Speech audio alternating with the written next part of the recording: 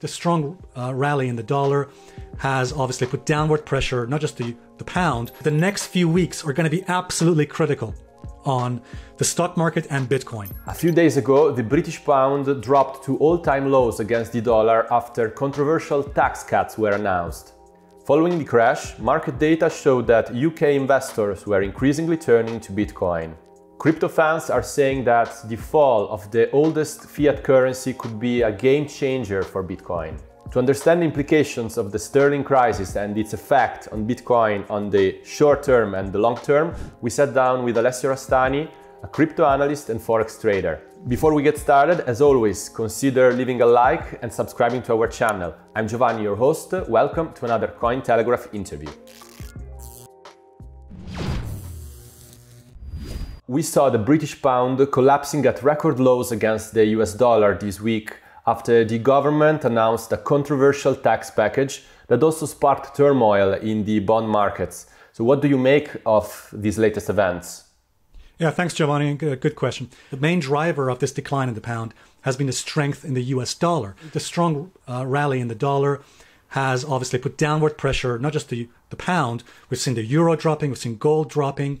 But of course, the pound has seen a bigger decline recently. But I think that's most of it driven by emotion, sentiment. I don't believe that the cause of this decline was what happened with Liz Truss or the Prime Minister or her decisions even.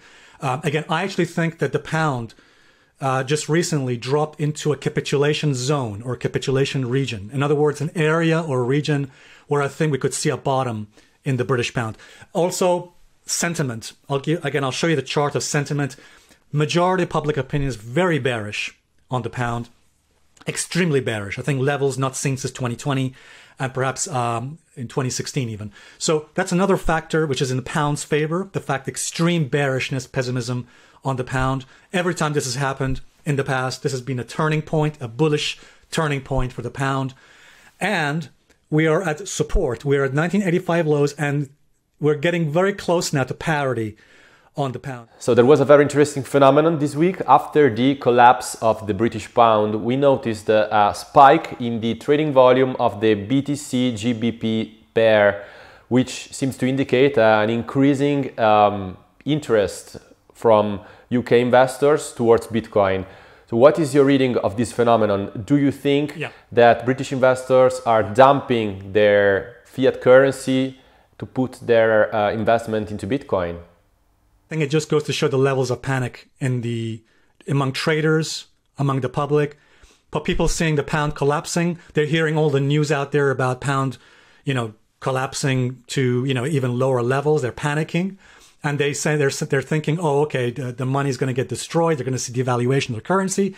And this sentiment and this fear that is spreading among the public and among traders is causing them to ditch the pound and move into something that they believe may preserve the value of their assets or the currency. In other words, something like Bitcoin or maybe potentially gold or something like that. So we must say that the pound is not the only loser in this situation. The US dollar is still on an upward trend since the beginning of the year against all these currencies like British pound, euro, yen. How long do you think this dollar rally is going to continue, and what is going to be its impact on Bitcoin? I think that you're absolutely right. The strength in the US dollar, which again I saw coming last year in the summer of last year, has put downward pressure. Obviously, the euro trades inverse to the dollar, and so do many other currencies. One of them being the British pound. And also gold and silver, they are also impacted by the strength in the US dollar. Again, inverse relationship often. So I think the best way to answer the question is to look at the chart of the US dollar, the weekly chart of the dollar. And essentially, again, without a doubt, we're overbought, extremely overbought on every level. But here's what's really interesting about this. Firstly, I'm looking at a weekly chart and we're reaching a trend line resistance. A trend line, which if we connect the highs of 2009 with the highs of 2015 and the highs of 2016, what we get is a trend line resistance, which is meeting us right now As a matter of fact, we reached that level very recently. I put a blue line, horizontal blue line on my chart. That is the 1618 extension. So if we measure, I quite like to use Fibonacci extensions. And there's one extension that I really like. It's called the golden ratio 1.618 extension. And these numbers occur in nature, which is why they're so important. If you measure the rally from 2018 to 2020. So if you measure the 2018-2020 rally and you project that from the lows of 2021, we actually reached that 1618 extension, the golden ratio extension, just recently at 114.77. Okay, that's a key level of resistance. By the way, that's merging now, merging with a trend line resistance, which I have a purple line on my chart. Okay, and I'll put it there so everyone can see it. So we're reaching two key levels of resistance meeting together. Basically, I think my point is that I think we're reaching a very strong level of resistance on the dollar. Now, could it extend higher? Yes, it could. As long as the dollar remains above 110, 111, it's possible the dollar could still extend a bit higher to the $116 to $117 level. Sorry, 217 level. I beg your pardon, 117, 116 levels on the dollar index. Okay. So as long as the dollar remains above 110, 111, I think we could still see extensions to the 116, 117 level. Once we see a clean break, a sustained break of 111.5 and 110 levels on the dollar index, then I think the top is in for the dollar. And then I'm looking for a multi-month decline in the dollar back to 104 to the 100 level. So what do you think? Is the depreciation of all these currencies against the dollar a net positive for Bitcoin? As far as Bitcoin is concerned, again, if there are strong bulls, strong Bitcoin bulls watching this video, they'll probably say, of course, Bitcoin is going to be a better preservation of your money and wealth. Personally, I'm not convinced. The reason is that we've seen before that Bitcoin can see strong. Again, in a bear market, it can fall, as we've seen before in the past, 70%, 80%, 90%, as happened in previous bear markets. So I don't necessarily think that putting your money into Bitcoin is going to be safer in that respect.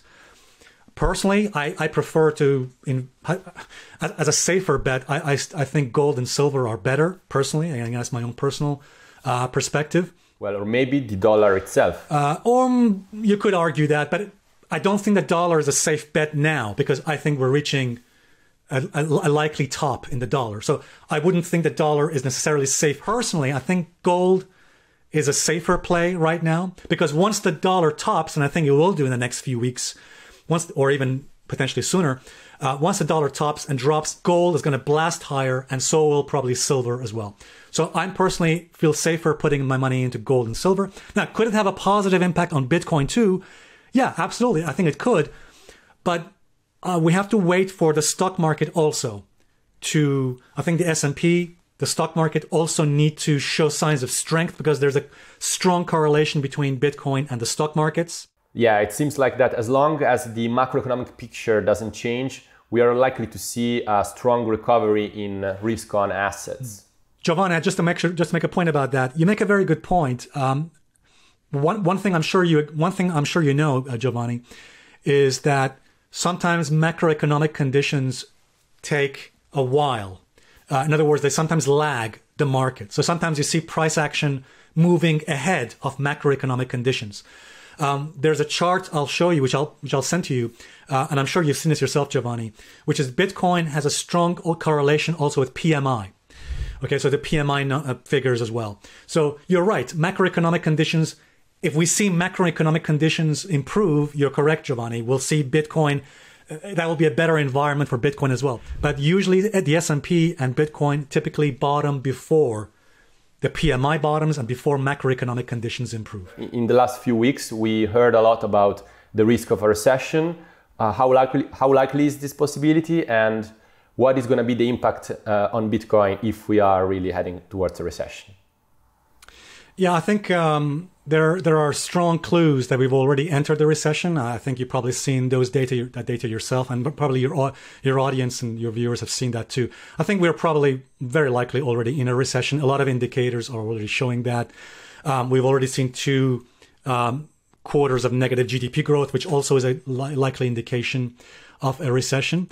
Of course, a recession only gets confirmed officially by the NBER, but that takes usually months later before they confirm that. But the signs are there. We've already entered a recession. What is not clear is whether this is going to be a recession similar to the one in 2020, which was very short and quick before the market quickly recovered, or whether are we entering a more prolonged bear market. I think the only opinion that really matters is the stock market. Specifically, I'm talking about the S&P.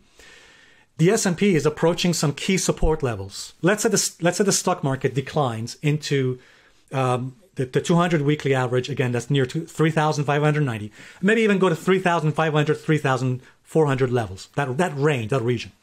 Then let's say we get a bounce, which is normal between late October to December. Let's say we get a bounce or a rally, which I'm also expecting to happen after, or if we drop into those levels, the 3,500, 3,400 range. Let's say we get a bounce, and that bounce or rally fails. If that bounce or rally fails and drops back down again, then very likely we're entering a long-term recession and something very close to similar to 2008. Okay, or the year 2000, the dot-com crash. So in other words, what I'm saying is the next few weeks are going to be absolutely critical on the stock market and Bitcoin. All right, and knowing whether we're heading into towards a temporary recession followed by a quick recovery, or a much more prolonged, sustained recession and bear market, similar to 2008, similar to the year 2000. Okay, so when you talk about a long-term recession, what kind of time frames are we looking at? Is it 6 months, 1 year, or more? Yeah, I mean, I forget exactly the average period for a recession. It could be something along the lines of 12 to 18 months. So at least for a year. I mean, this could be something that could last for over, at least going into 2023, 2024. But again, I'm waiting for confirmation by the stock market there. Okay, so final question, Alessio, is what is your reading of the current situation in the Bitcoin market? What are the key levels of supports and resistance we should look at in order to interpret the movements in following weeks and months? As far as the Bitcoin chart is concerned, here's what I'm going to say. Keeping it simple. So that range between 20,400 to 22,400 is very important for me. Should be very important for everybody watching this about Bitcoin. Because if Bitcoin manages to get above that range, that region of 20,400, 22,400, the September highs, then I think the bottom probably would be in for Bitcoin. All right. So above those levels, then potential bottom has likely been reached on Bitcoin. However, if Bitcoin continues to remain below those levels, if Bitcoin continues to stay below 22,400 and 20,400 in the next few days and weeks, then pressure and the trend still remains to the downside. If Bitcoin takes out 18K in a sustained way, then we're looking at that level near 14K, 13,850 to potentially 12,030, 12,300. Okay, and this is the final thing I want to say here, Giovanni. Bitcoin needs to keep above that level. If Bitcoin drops down to that range, 12,300, 12,030, or 13,850, it needs to protect that level. It needs to hold that level. Because if it doesn't hold that support, that range of support, then it's going to be very bad for Bitcoin. But my personal view is if Bitcoin does drop, I think this is more likely.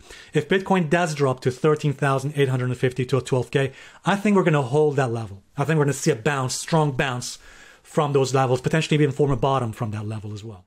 Okay, so I think that we're going to look very carefully at the movements in the market in the following weeks. As you said, those might turn to be key for understanding how the market will evolve in the next months.